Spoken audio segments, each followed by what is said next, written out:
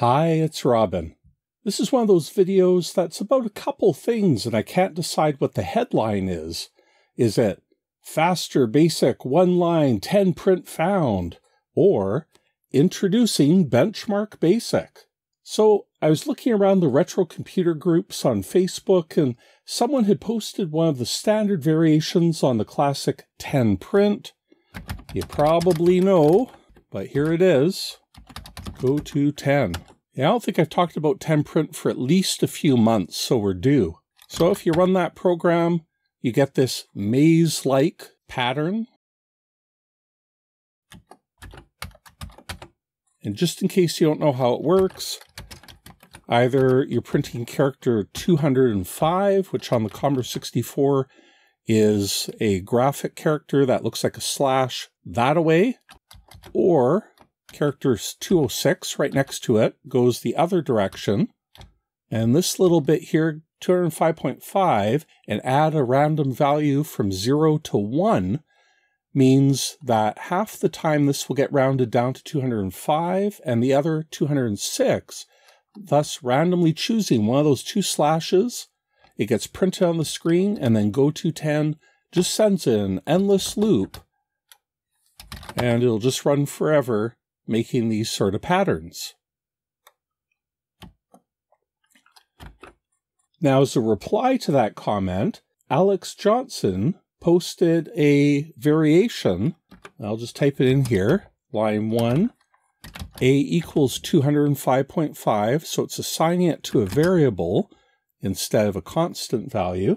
And then we're going to print character string A plus random A, and then semicolon, colon, go to 2. So let's try that. And yeah, it makes the same pattern, but I think it runs noticeably faster. In fact, it's almost twice as fast. Okay, so how does that work? My old line 10 is still in there, but that's okay. It wasn't getting executed. The go to 2 was just an endless loop, and line 10 was never reached. So why is this one faster? Well, the thing that really slows down the line 10 version is that this 205.5 is stored as a text string in basic memory, and the basic interpreter reparses that and converts into a floating point number every time through this loop. So that actually takes quite a while. So what Alex has done is instead, by assigning it to a variable, the parsing happens once, and then as line 2 repeats, it just recalls that variable that's already been parsed, and that is almost all of the savings right there. So instead of the program taking 14 or 15 seconds to fill the screen, it only takes about 8. And a smaller improvement is instead of the random 1 parameter, that can be any positive number. It doesn't really affect the function of the random at all. It always, as long as it's a positive number, it always returns a value from 0 up to 1 non-inclusive. So instead of using the A parameter, it's already been parsed. But of course, it doesn't take as long to parse a 1 anyway. So the A is a small improvement. That's probably about half a second worth of improvement there. And the other 6 or 7 seconds of improvement are coming from this main 205.5 use here. Okay, so I'll get rid of line 10. I just kept it there for comparison. This is a great speed improvement, and the only thing I don't like about it is that it does take 2 lines. Not that there's anything wrong with that, but I just really like the challenge of getting a neat program like 10 print and several others I featured on my channel, keeping it in that 1-line constraint. I find it fun. I think I'm not the only one. So why can't this just be on 1 line of code? Well, if we just, for example, change this here, I'll just add that to the beginning of line 2. We'll get rid of line 1, and then we'll list the program. And now this works fine, but you can probably see it's quite a bit slower again. And the reason is that that 205.5 is getting parsed every time, just like originally. So the trick is here, how can we use a pre-parsed variable, so to speak, like this, but still just do it in 1 line of code? Seems tricky. I'm sure some of you see the answer already, but bear with me. So I do have some ideas how we can improve this, but before we start talking about them, I want to introduce the other topic in this video, which I'm calling Benchmark Basic. Pretty cool name? Well, don't get too excited. It's mostly a proof of concept, but it does work well enough for today's purposes. So just to explain something first, in past videos, I've shown how we can benchmark programs by initializing this special TI string variable. That's a system variable, and you can use it to set the system clock, which, by the way, isn't battery backed up or anything, so it gets lost when you power down. But if you wanted to set the time to 12 p.m.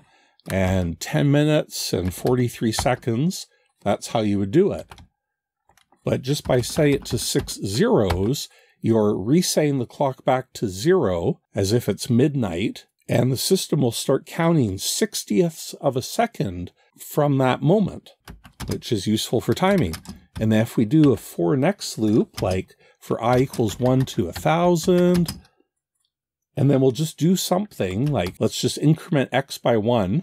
It doesn't matter what to do. We can just put whatever our benchmarking code is inside. Next. And then when we're done, we'll go t equals ti. So that's just assigning the current number of jiffies to the t variable. And then we can print current value of t. We can even show t divided by 60 to convert from jiffies, which are 60ths of a second in C64 speak. Yes, I know jiffies mean other things in other operating systems, but we can convert to seconds with t divided by 60. And then finally, we'll just print x out just to see what the result was. Okay, so let's run that. It takes a few seconds. And we'll see that it took 239 jiffies, which is just shy of 4 seconds. And indeed, it correctly incremented x 1,000 times. So in the previous video, which I'll put a link in the video description, I'd use this to show that if we convert these floating point variables, which C64 Basic defaults to, into integer variables by adding this % sign afterwards, and we'll just add it down here too. Intuitively, you might think that integer variables would be faster than floating point variables. So let's benchmark that. And we'll run it. And we'll see we've actually taken longer, 278 jiffies, or 4.63 seconds, to do the same thing with integer variables. Now, this video isn't really about why, but the short answer is C64 Basic had to be squeezed, is made by Microsoft. It had to be squeezed into just 8 or 9K of code, and floating point back then was both a luxury and then became a priority. Because of the limited ROM space, they actually had to just kind of make a very weak version of integer variables, which are actually stored as floating point variables. So every time you use an integer variable, it's actually converting it back or forth from its floating point internal format. And the other thing, it just actually takes a little bit longer to parse those percentage signs each time. So integer variables on C64 Basic and many other early Microsoft Basics are actually slower.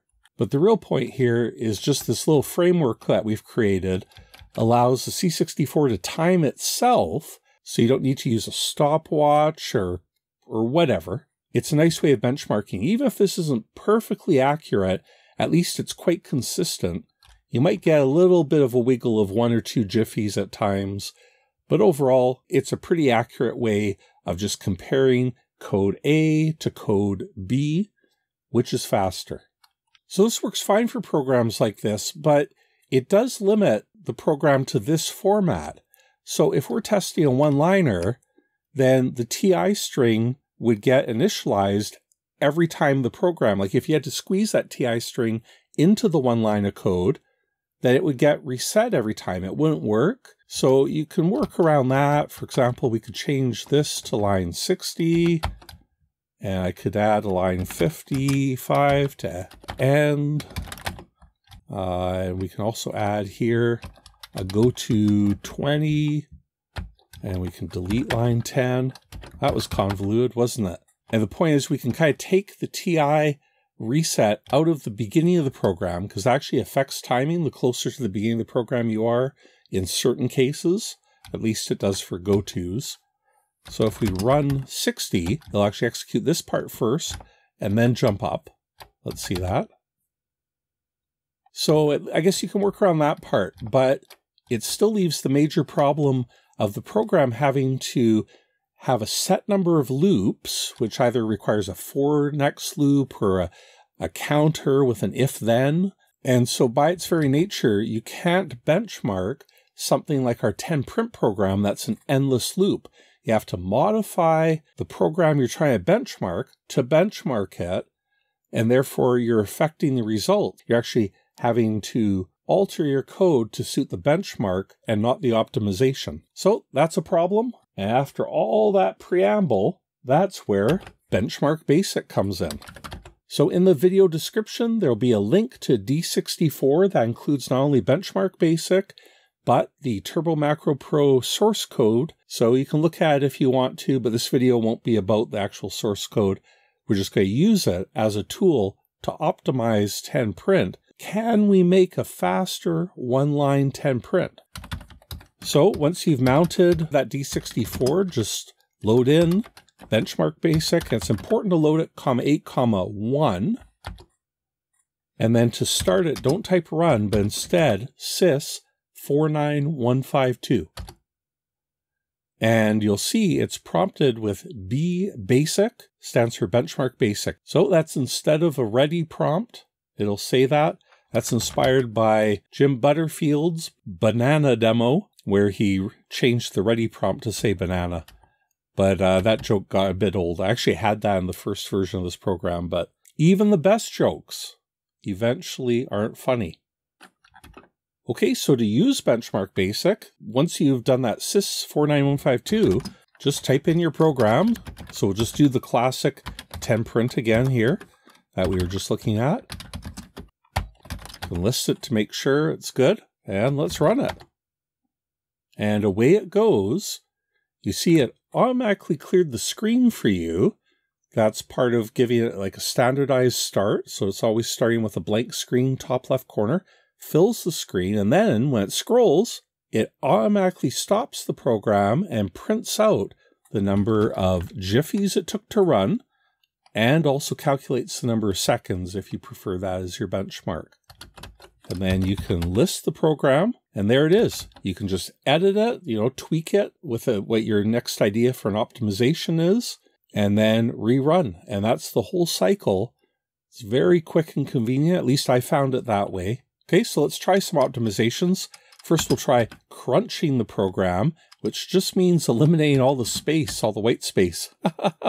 This is something I do naturally. I know it drives some of you nuts. This is what was actually recommended in the Commerce 64 Programmer's Reference Guide and User Guide. Okay, so we were at 874 jiffies. We'll try running.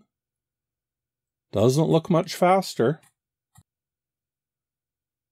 Okay, 872. So it might have saved a jiffy. Again, there might be a wiggle of a jiffy or two. So the verdict is crunching does almost nothing as a speed optimization. It does save a few bytes though. Well, in this case, 2 bytes. Okay, but a bigger improvement, as I said, you can use any positive number as the parameter here. So actually using pi should speed it up a bit. We were at 872 jiffies. That's a little faster. So pi is a positive number, 3.14 or whatever. 3.14159. Oop. Okay, so now we're at 829 jiffies. That saved about 40 jiffies or 2/3 of a second. By the way, if you happen to run this on a PAL C64, you'll find all the results are approximately 3% slower, and that's because of the differences in PAL machines. The clock speed's a little slower. But another improvement we can make is instead of using random pi, change it to random 0. Now, this has the negative consequence of making the random number generator slightly less random. It actually just is a shorter repeating cycle, but I don't think it makes any visual or visible difference for this kind of program like 10print. So that is a speed up there. So we were at, 829 jiffies, all the way down to 600 and 83. So I'm not actually sure why random 0 is that much quicker than random 1. Does it just take that much less time to parse the 0? But if we try random dot, that actually gets interpreted as a 0. The reason for that, if you have a number like 5.5, the dot is the decimal point. Well, if you just put a dot on its own, it just interprets it as a 0.0. So that's why just dot will work. And it actually parses it even quicker. We'll try that. Down 649 jiffies, another 30 jiffies or half a second. I think we have one more optimization. If we delete line 10 and just edit it to line 0, not only go to 0, we can actually drop the line number altogether. And that's because goto with no parameter just goes to line 0. It's almost like a quirk. I'm not even sure it was designed that way, but it does work that way. Okay, so let's try running that. And we were at what, 649 jiffies or so? And now we're down to 634, another quarter second or so. I think this is the fastest that we can make the classic 10 print in this form. I don't see any other room for improvement besides actually changing the algorithm a little, so to speak. So you see, Benchmark Basic is basically a highly specialized test environment, makes it easy to get standardized timing results for this specific type of program. It's really not that big of a deal, but I found it fun to play with. I like how suited it is for this particular kind of optimization. And I just like that you can make your program as streamlined as possible, and you don't have to worry about saying TI string or doing any of that other stuff. And it does it in a very light way because it's just doing very specific patching, soft patching, of the basic ROM and the kernel ROM. It's not doing any kind of other monitoring. So by doing these patches at very specific points, it's able to do this with basically no overhead at all. Okay, so if that's as fast as we can make this version, let's try benchmarking Alex's version. So again, that's A equals 205.5, and line 2, we just print character string A plus random A semicolon colon, go to 2. I see he's already crunched it there. Let's try running that. Yeah, you can see how much faster it is right away. Okay, so 482 jiffies, quite a bit faster in just 8 seconds. So this is already about 3 seconds faster than the best I could get what we were just looking at. So let's see what else we can do to it. We can do a little bit of that cheating here by changing line 2 into line 0. And we'll add a goto at the end of line 1. And so now the line 0 is a tighter loop because of the elimination of goto 2. But the consequence is we have to run 1. Which I don't really like doing, but I don't really like 2-line programs either. So we'll just see how fast we can get this. Okay, so 471, that just saved about 10 jiffies, about 1/6 of a second. But we can do more. We can change that random A into the random dot. Let's try that. Run 1. Gotta remember that. Even faster. 274 jiffies. 4.5 seconds. That might be the fastest possible right there. But because I know some of you will bring this up, there is one more trick. We can do something called unrolling. If you think of this loop, this endless loop as a roll, it does one thing, print a character, and then it does a goto. Well, that goto is essentially overhead. No actual work the printing is getting done. Unrolling just means eliminating at least some of a loop so that less time is spent in the overhead of actually looping back and more in just the doing. This is a common technique in a lot of video games or C64 demos, often done where there's a whole bunch of work to do that a loop would do well, but the overhead burns extra cycles that it needs to scroll the screen at an acceptable frame rate, for example. Anyway, how do you unroll in BASIC? Well, unfortunately, it means that we have to retype this line, and we'll just do abbreviate. So I'll put a question mark for the print, C-Shift-H. Actually, I'll switch to lowercase here, just so it's easier. C-Shift-H is the shortcut or the abbreviation for character string.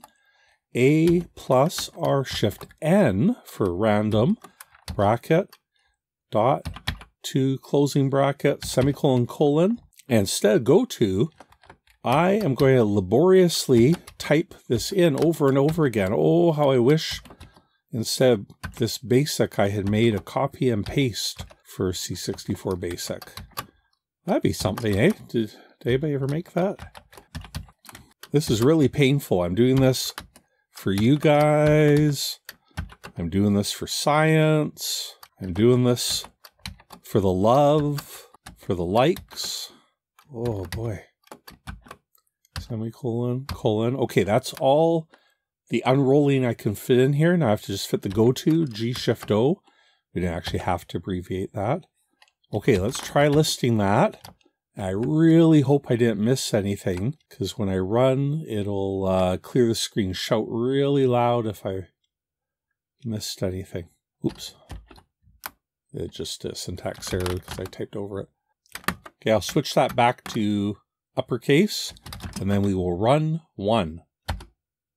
There it goes. That is fast. 254 jiffies. That might be the fastest temprint I have ever seen. Okay, so that's very fast. The only thing is, as I said, I want it to be one line.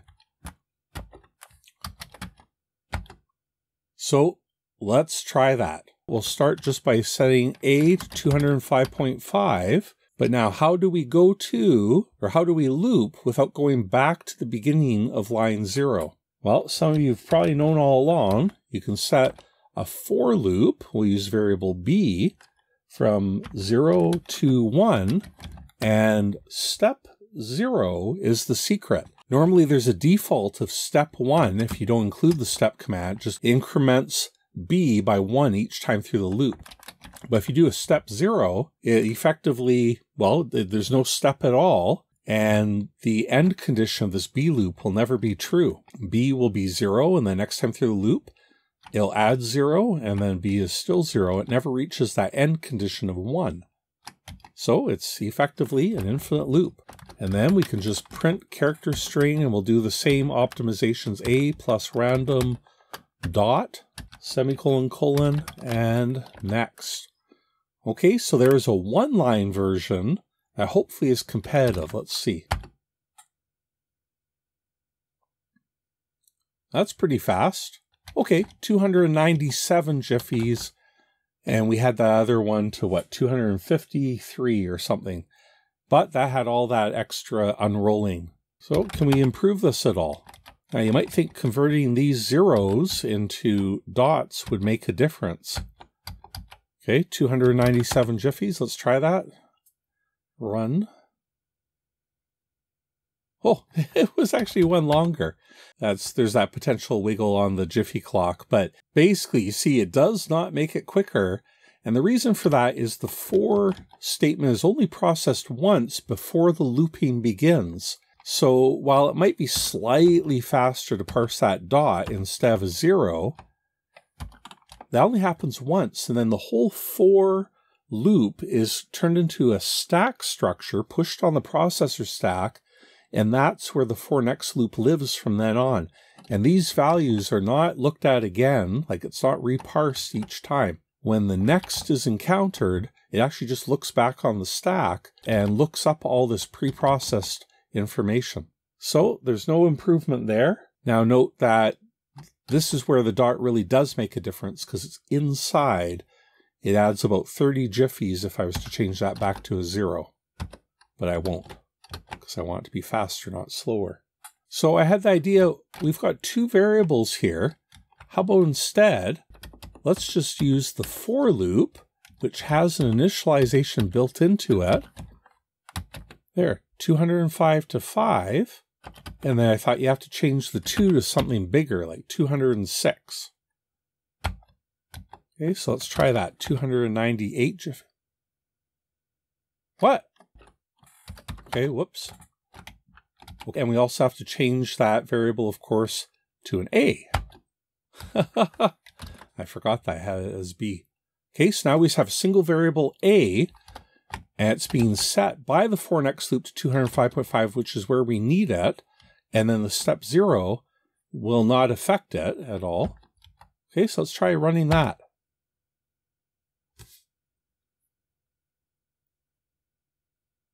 Well, 299 jiffies. So that really isn't getting any faster. But then I realized that actually this number doesn't have to be bigger. 0 isn't considered positive. Now, if it's only if the 4 and the 2 values are the same, saying them both 205.5, then look what happens. It just printed one slash because A started there. After one iteration, it checks it is equal, and therefore the loop ends. But we can change this to something smaller. So if we do change it to 0, kind of looks wrong, 205.5 to 0 down. But again, step is 0. It's not negative or positive. So let's run that. Okay, 297 jiffies. So really, we're not getting any faster here, but at least we got a little bit shorter by eliminating the second variable. I guess we saved a little memory too. So that's actually the very fastest I can make it, except for science, we will once again try and unroll it just to see how fast we really can go. Can I switch to lowercase again? Yep. For A equals 205.5 to, I'm going to use dots just because I do like them. ST Shift E, it just looks so cool. The abbreviation for step is actually ST Shift E. If you just do S Shift T, you get stop. Okay, so we've shortened it up a little bit. Print C Shift H, A plus R Shift N, dot, semicolon, colon, and now I have to type this in again. Oh. This is really painful, guys. But it's not as bad as typing on a ZX81. That's like this every step of the way. Print C, Shift H, A plus R. Okay, and next is N, Shift E. So we can fit 4 unrolled in there. Let's list that. And hopefully we didn't miss anything. Again, shout really loud if I did. Oops. I hit return on B basic. That's okay. It doesn't, it's just, this isn't a command, so it doesn't recognize it. Okay, I think we're ready to go. We got the one line. Oh, yeah, I'm going to switch back to uppercase. I'm going to run it. Will it work? Woo! Go, go, go. Oh, 261. So yeah, that did save another about a half a second, but it is still 8 jiffies slower than the fastest of Alex's optimized unrolled version. That one is still about 8 jiffies faster. So, all right, that's the best I can do in a 1-line 10 print optimized for speed. How about you? Can you go faster? I'd love to see something. And again, when I do all these videos, it's not to show how good I am. I really hope that people come up with faster things. And I'll give your comment a like, and I'll even pin it if it's like a legit faster one. There can only be one fastest. Who will it be? It's Robin from the future here with an addendum. I released this video a couple days early for my patrons, and very quickly, both Sean Bebbington and Megar Valp pointed out another optimization in the unrolled versions that I totally missed.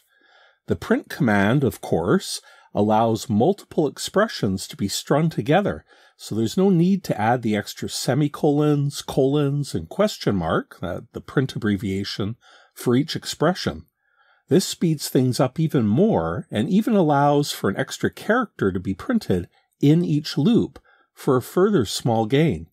So with this extra improvement, the 1-line version is now at 246 jiffies, or 4.1 seconds.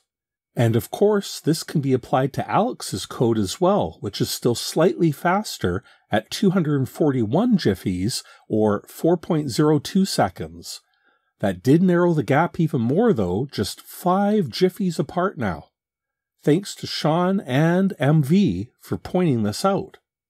And, as if that wasn't enough, MakerValp then went for the ultimate cheat, a one-line basic program with embedded machine language in a REM statement. It runs a ridiculously low 22 jiffies, in total just 1/3 of a second. And apparently it can be typed in, so it's legal basic code, if perhaps not really in the spirit of things. Nice work, MV. I'm not going to go into depth explaining that right now. That would take a whole nother video, but cool idea. Okay, back to Robin of the present. Okay, so as I was saying, Benchmark Basic is usable now, and actually I'm having a lot of fun with it, but still more of a proof of concept than anything else, like a first functional release. So what kind of improvements could we do with it? Well, you might not like how the screen automatically clears or how it stops at the bottom of the screen. So maybe we can make all those optional parameters like run colon, and then you could say, you know, clear screen only if you want to clear the screen or whatever. Maybe it could be configurable. Now, what would be great is if we could have multiple end spots. Like right now, we're just limited to this idea of printing something to the screen, one screen full scroll, and then it stops. But actually figuring out the patch, that was actually really challenging, figuring out a clean point where I could insert patches, actually dynamically add the patch and then remove the patch and so on. And just finding this particular point was actually very challenging. Now, you might be able to think of other useful points where we could stop and print the results, or not even have to stop. Maybe just print the results or store them in memory somewhere to look up later. And that's all fine. I'm just saying that it's not trivial, or at least I didn't find it trivial. Maybe you'll find it easier.